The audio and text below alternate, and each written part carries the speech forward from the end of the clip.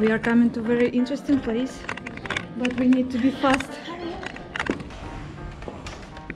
Here we are. Welcome to the Illusion Art Museum.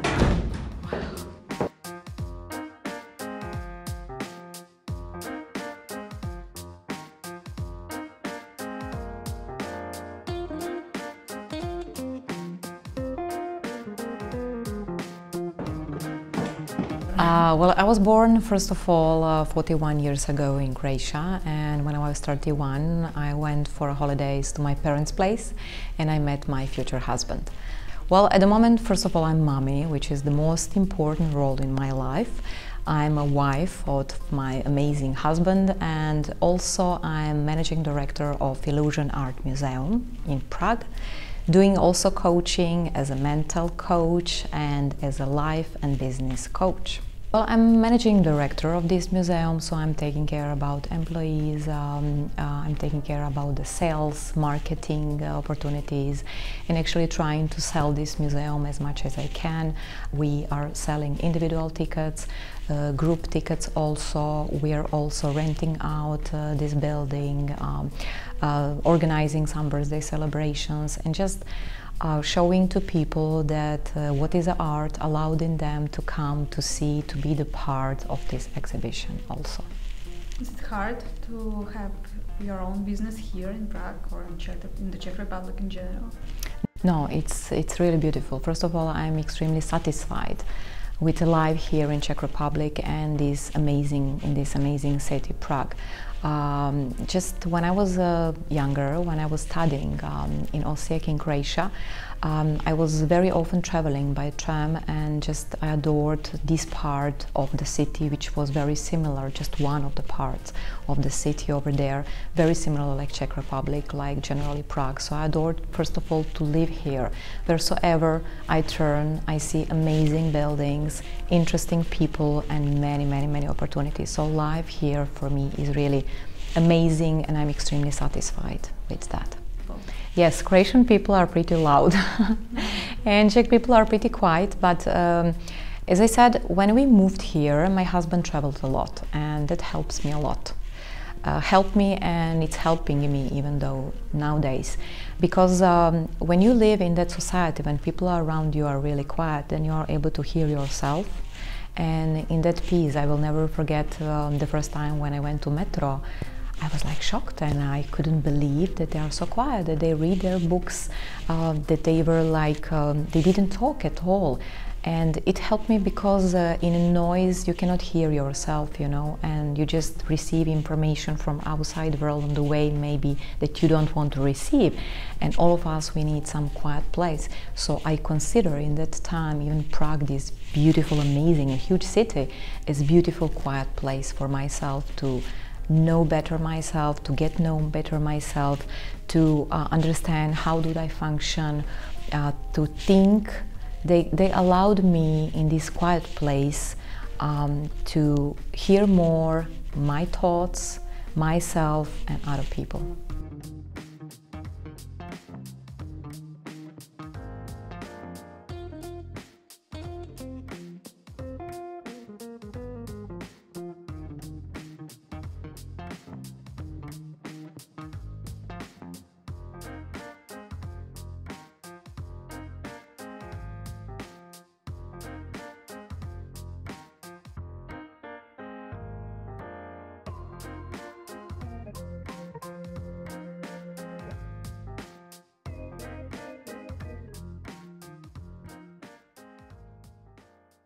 So, since you have the museum, which is intended for tourists, like in general, how did all this stuff with coronavirus affected your business? Well, it affected a lot because from 800 visitors per day, we came to the situation that museum was closed. After that, I would say, we had reopening, and again, like, we reached around 400 people. But I think that this coronavirus and this lockdown that we had behind us brought us many changes. Changes in a way that we started to think. We found new ways of approaching our visitors, we started more to communicate with our visitors through social media, have done this virtual tour that we had it, and decided actually to share with all people all around the world. We realized actually that they don't need physically to come to the Prague, to the heart of the Prague, of Old Town Square in this amazing building, but we are able and we want to share part of this museum exhibition that we have got with them, even though they live in Australia, Japan or USA as well. So for our employees and for our management team, I think that it was just something amazing that is going to bring us even more success in the future. How to understand art? Well, as each person is individual and we have got completely, each of us, different mindset, we have got different thoughts, we have got different emotional system, and we behave in completely different way. We have got different background. This is the way that artists, they have got some impression inside of them, they have got some emotion, they have got combination of feeling, thoughts that they want to put in that exhibit, for example. And the same thing is with our opinion about that exhibit, for example. Each person has got something different, and each person will have a different experience once they see that art. For example, in our museum, people who see Charles IV, for example, they are amazed. They are really happy, they are excited. But on the other hand, there are people who don't know anything about Charles IV, they don't know who was he. But, and then in them there is no emotion because they cannot recognize the face, for example. But on the third, for example, there are people who are inspired by being able to see painting of some person who are very important for this country and for Czech Republic. All of us, we are artists, and everything what we do is a part of the art.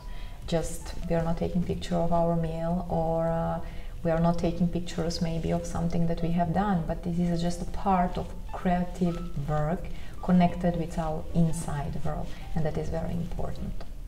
Because to show to the world something which is very unique, which hasn't done anyone before, I don't think so that many people can do that.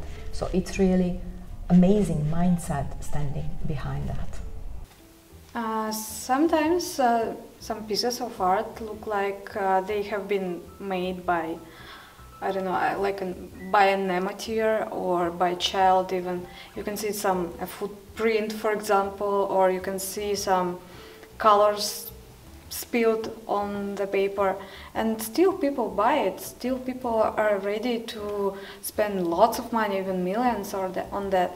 So why do they do it? What's the value of such pieces of art? We sell and we buy emotion, because we buy items and we sell items just because of the emotion that we want to have, that we want to feel in that moment. We don't buy a car because of the car. We buy a car because of the feeling of security, etc. So this is the same thing with pieces, with art pieces. So we receive information. There is some painting of some lady, for example, and then that information brings us some emotion, some feeling. And if that buyer will feel that feeling, amazing one, he will buy it, because they have got they have got their own messages that they send through this piece of art. But on the other hand, also buyers, they create some specific emotion that they feel in that moment. So that is the reason that they're buying. And money is just a tool how to have it. We're giving opportunity to our visitors to express themselves.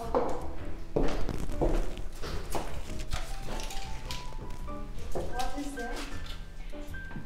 This is an emotion wall, so they are sharing their thoughts, their opinion about exhibition.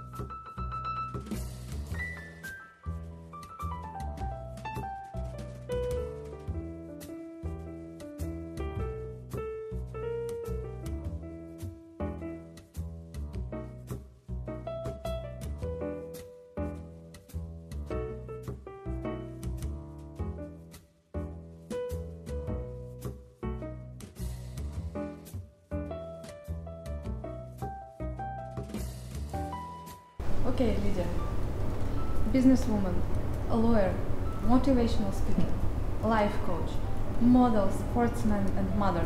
How do you manage everything just at once? Easy. I would say easy, really extremely easy. I adore life. And all of those roles that I choose actually, and I like to do them. I think that the most important is to have a passion and to show passion and to be the best version of ourselves that we are, and I'm trying to do that on a daily basis. In the meantime, I'm trying to have a peace with myself, and in those moments when I'm alone with myself, I'm really trying to recharge myself. On another hand, once I'm doing things that I like, and all of those things that you mentioned I adore to do, I'm just allowing myself to receive more good energy, and after all, in the evenings late, I don't feel that I'm tired. If I feel that I'm tired, then I'm thinking about the day that I spent, the ways that I spent, because for sure there was something that I didn't like and I was doing that. So where do you get energy for everything? in that love. And love, I adore to spend time with my children. Actually, when I was younger, when I was studying, even when I started to work after finalizing the first faculty, I thought that I will never be a mother. But then I was just following myself, my emotions, my thoughts, and I behave in that way. Because we have got this inside world which is connected with our emotions. We have got our thoughts, and on the other hand we have got those reactions or physical activities and actions at all. So I'm trying to be in line with myself. Once I'm in line with myself, then every job, every project, every minute of that job is really easy and, as I'm saying, with the flow. And how to find what are you in line with?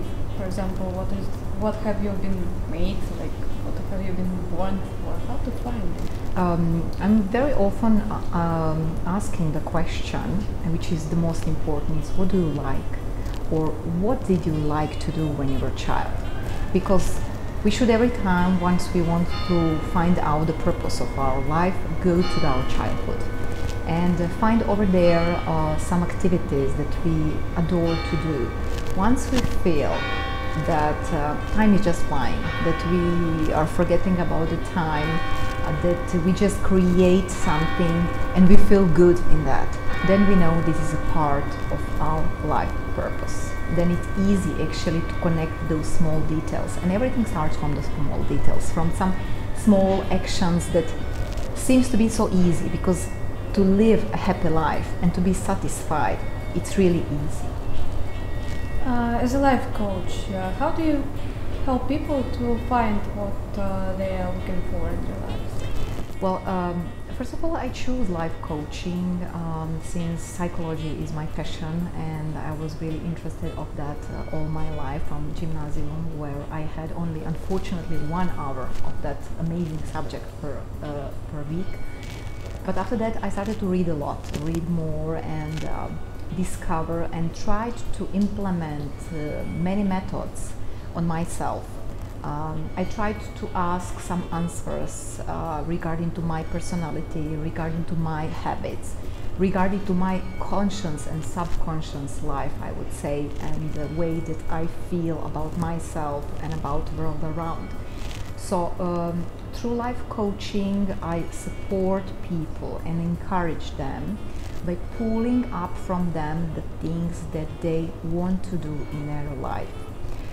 First of all, they need to find out what they don't like, because this is the first step. This is the most important. This is a limit that you put and that you don't want to go like in that. So this is a basic. After that, I'm trying to find with them, to support them actually to find what do they want. Once they show me what do they want, their wishes, then we are setting goals.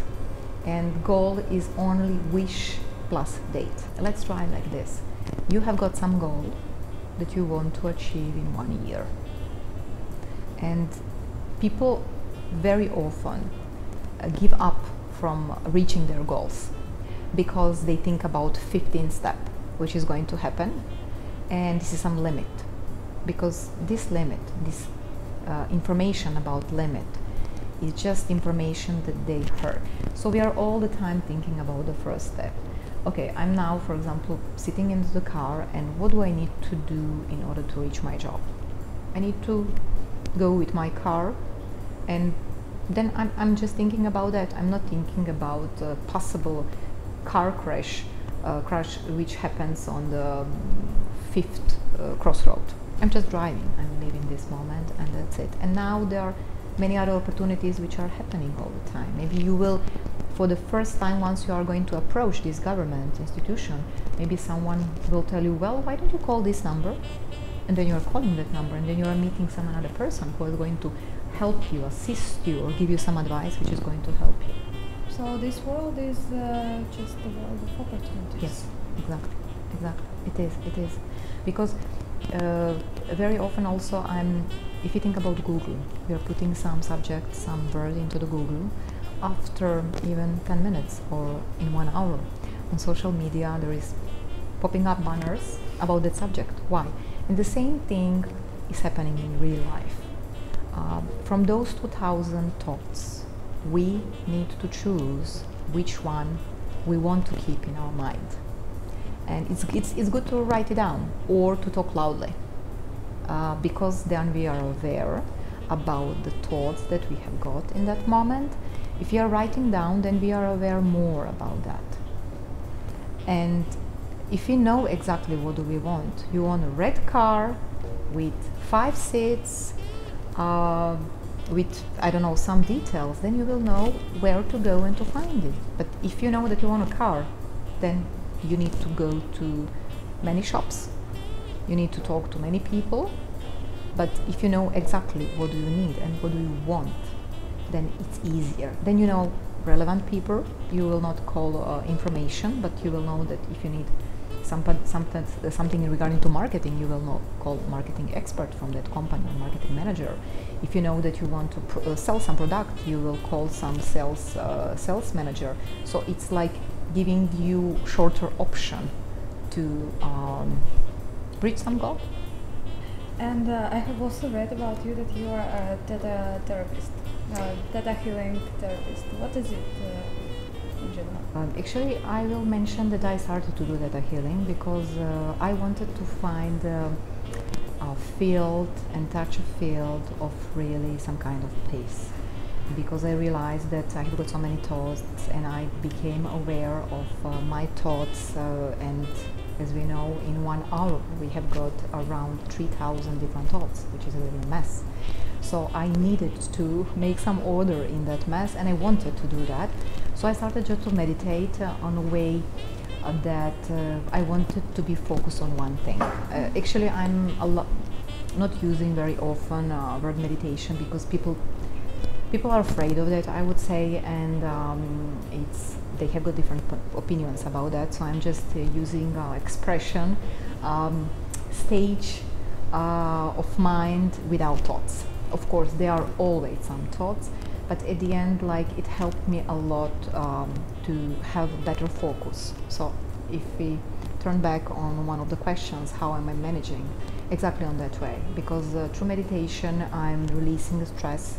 I'm releasing some emotion that I'm becoming aware of them, like which are not pleasant in that moment. So if I'm going with children, to the park, for example, I need to just remove my thoughts about business, about money, or about my health, for example, and I really want to be focused, to spend some time, quality time with them, to be in this precious moment. Can you explain about this meditation process to the people, because there is a opinion in the society that the meditation is a kind of sect, you know, it's something strange, and only some magicians use it, so it's something strange, and people do not believe in this process. They think it's not for them, and it's just something really, really strange. What is it? How does it help to a person? And how to meditate? What for? What are the goals? And what are the results of meditation? Every day we go to sleep, and we need to just relax and lay, because of our body. It should recover.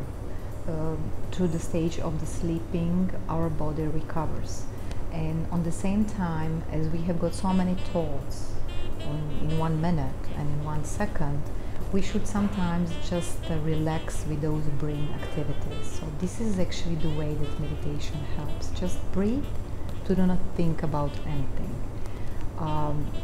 Once people go to church, they are in a peace, and this is actually the main message that I'm sending to people and sharing with them, that to do not use the word meditation that they are afraid of, but just to relax their brain activities. So that means that they just can sit or lay, just be in some quiet place, and this is the most important, because nowadays we receive so many information from outside world. If you think about the past, our parents, grandparents and grandparents, they were on the field, in the nature, they heard just the birds, they were surrounded by those amazing colors in nature. But nowadays we have got those smartphones, and we receive so many information. Think about so many colors, so many pictures that we see through those social media, or generally through different applications. So that is the reason that we should have just relax from all of those information from outside world, and allowed actually our thoughts, our ideas, whatsoever is coming from us, to go and to release that. Now, when I came for the second time to the museum, there was one gentleman asking a couple of people outside, majority of them they were Czech except me actually and him, about the legend of John Nepomouk, nebo Jan Nepomoucký. So I was the only person that I knew that. Actually, I heard that as the first legend once I arrived to the Czech Republic. So I'm really happy that this statue is here.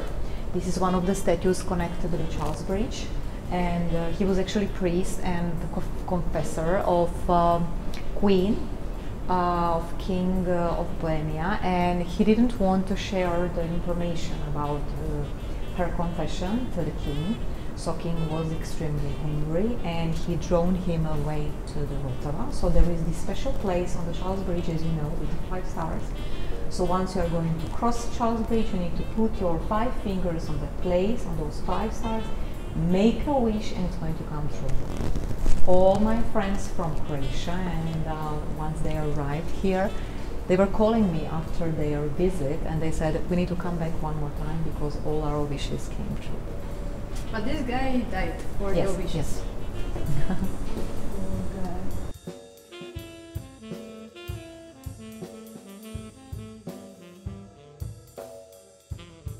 How to stay silent, just to stay calm in the year of pandemic, in this strange time of coronavirus? It's really stressful. Yes and no, I would say. For me, it was pretty calming period. I know that it sounds strange, but really calming period, because I didn't need to run to the job. I didn't need to spend 2 hours in a car. I wanted to wake up, and I woke up actually in the time that I wanted. I haven't heard the noise from aircrafts, you know, that I haven't heard noise from cars, and it was really calming period. But the most important, when we have got the stress, as you are mentioning, stress is just our reaction on information from outside the world. Yes, we have got those crises that are going to come. We have got so many sad stories, I would say, but I receive them as stories. The reason that I use the word information is because word information and those 4 languages that I use actually in my communication nowadays with the people hasn't got any emotion, I would say. There is no happiness when you say information. There is nothing. I'm saying this health 0. And the way that we will receive that information about statistics, about crisis, about numbers is our way. So I think that from my perspective, as I said, it brought me lots of time to spend with myself, to do not be busy actually with some things that I was doing before, and it was really calming period. Even though numbers are like they are, our financial situation changed definitely, but what actually do we need at the end? We need to live in this moment. We need to breathe, we need to be happy, we need to feel, what do we feel? And on another hand also we should be grateful for everything what do we have now. I had many clients that we were talking about what do they feel and about the mess that they had and the stress that they feel in this 2020. But at the end, they have forgotten about the things that they are surrounded. They have forgotten about the family.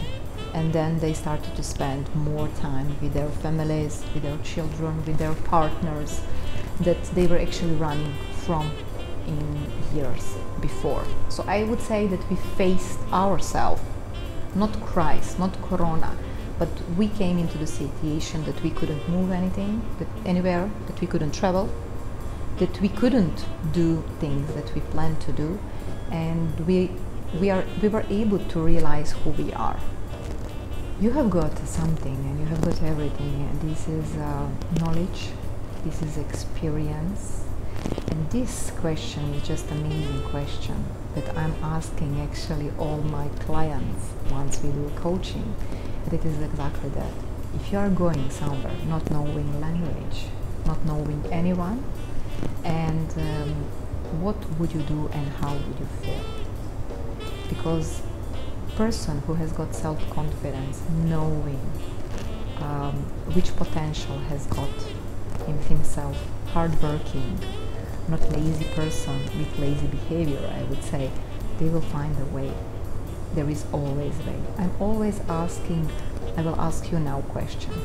What would be the first step that you are able to make in order to have a documents, to have a job, to have a home, to have a food or money? To look for it everywhere, to call to the, for example, State Department about my documents or something like that. But Great. They will deport me actually. This is the thing that people think. So just try. Yes, this is amazing. This is exactly what you found answering in yourself. The first steps are the most important, and we are all the time thinking about, you see, now you jumped already on the 5th step because you don't know what is State Department going to say, but you will try. Everything is about trials and our wish and our courage and our will actually to help ourselves.